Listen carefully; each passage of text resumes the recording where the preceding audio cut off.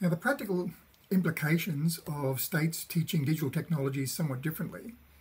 are that you may have students transferring into your school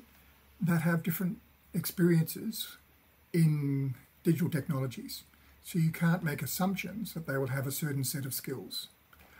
Likewise, the primary schools that feed into your classes may have different approaches, and the teachers within those schools may have different capacity to develop students' capabilities around digital technologies. Now, in an ideal world, they would all be fully capable and have all the same resources and enthusiasm towards teaching digital technologies,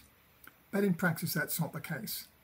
And many teachers of digital technologies work closely with their primary school feeders, we call them feeder schools, to build upon the capacity of the teachers there, sometimes offering special programs for the students, different clubs and activities or immersion days in the high school to help build up their skill base.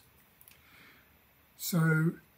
in these activities, you're exploring some of those implications and also looking at what data exists around schools so that when you go out onto practicum, you can have some understanding of the sort of school you're going to be going into and where they may be at in their digital technologies journey.